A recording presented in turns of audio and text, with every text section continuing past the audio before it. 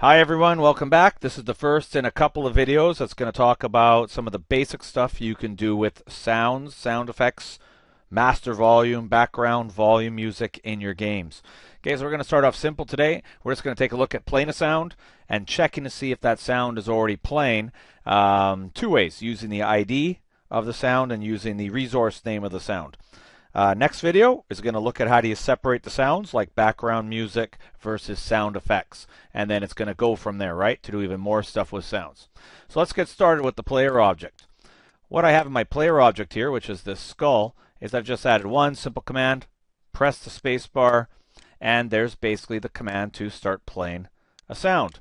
So you'll see here the new sound engine. The command is audio play sound. You give it the name of the sound resource, right, which was sound cannon. You give it a priority.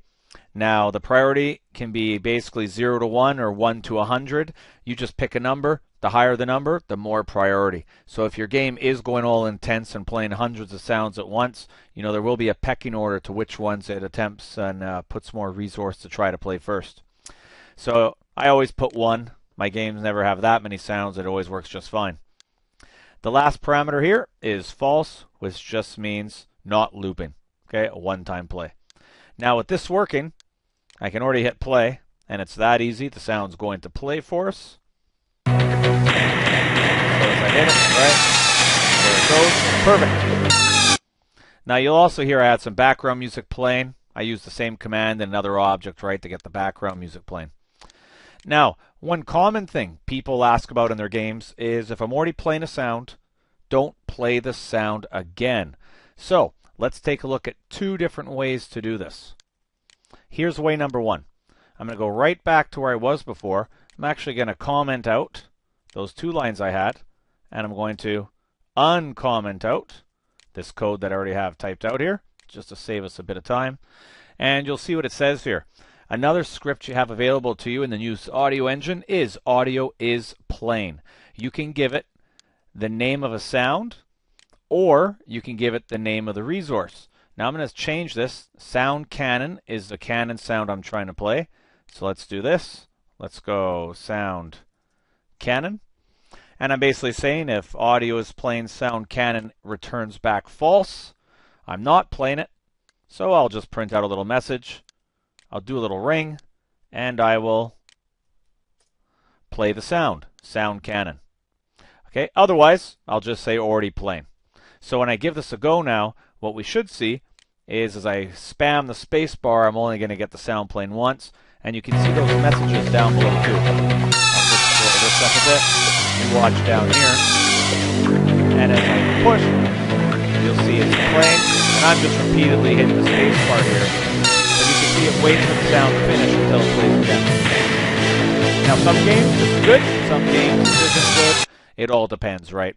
Whether you want that to happen in your game or not. Now that's one way to do it. You'll notice what I gave the isPlaying command is the name of the sound resource in your resource tree here, sound cannon. Now the one problem with doing it this way that we want to warn you about is if you have two players playing, and they're both playing sound cannon when they fire, then if player 1 is already playing their sound and player 2 goes to fire, well, yes, the cannon's playing, it's not going to play the cannon for player 2. So, Gamemaker, of course, has a way around this. You can actually check if individual sounds are playing because you can remember their ID. So let's talk about that a bit. In my player object here, let's pretend I had two players, right on the screen, or 3 or 4 of these player objects. I'm going to give them an instance variable called cannon sound ID. And like Gamemaker, when it actually equals nothing, don't set it to 0. I find that can cause problems. Gamemaker likes you to remember IDs with -4. Okay, that means nothing. Being remembered right now. So what this is about is every time you play sound, that sound script, audio play sound, will actually send you back an ID to reference that sound, that individual sound that is actually playing. Now what I want to do is I want to remember that sound, and that's what this variable's for, cannon sound ID. So here's how I use it. When I go to press the space bar to fire, and I do all this, when I eventually go to play the sound here on this line, I'm going to say that.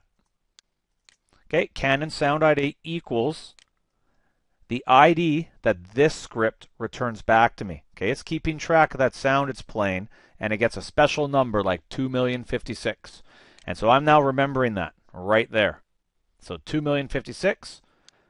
Now when I go up to this line, what I can ask is I can ask if audio is playing Canon sound ID. So if you sort of get the idea here, this is -4 to start. So it says audio, is it playing -4? Well, no, of course it's not playing -4 sound right now. So it plays the sound, makes a sound in memory, it's playing it, and it has a number like 2,000,056. Now that's 2,000,056. When it comes back the next time that space bar is hit, this is going to be 2,000,056. Is it still playing? Well, it's sort of a long sound. It's still playing. Okay, it won't bother doing this again. And it comes here, right? Even when the sound finishes playing, 2,000,056 is playing. No, it's not. Will be false. Then it gets to play it again. So this is a nice idea, right?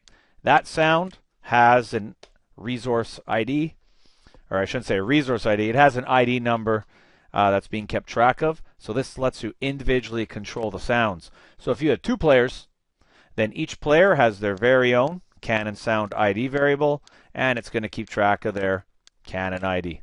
So it works nice. You can see that this still works exactly the same, but the difference is this would work if you had lots of players. Notice it's not playing, no attention. Perfect. Okay, so that's a nice little thing there. So remember, you can check by the resource name itself, which will be all those sounds in the game, or you can check by individual sounds that you started by remembering their ID.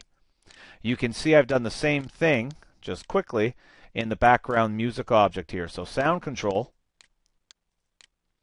I've made a variable called background music ID. Now I don't really need to set it to -4 because right off the bat I'm doing this. So I say, hey, play some background music. Remember its ID. So I remember it with global background music ID. And what you'll see in the next video is when I actually go to try to change background music, I think I do it, let's say, with the K here. We'll show in the next video. You can see now I can actually individually control. So audio sound gain, global background music ID. I use that ID. So it's more important. It's just not for checking if it's playing. You can actually use these IDs for more, but that's in the next video. We'll see you then.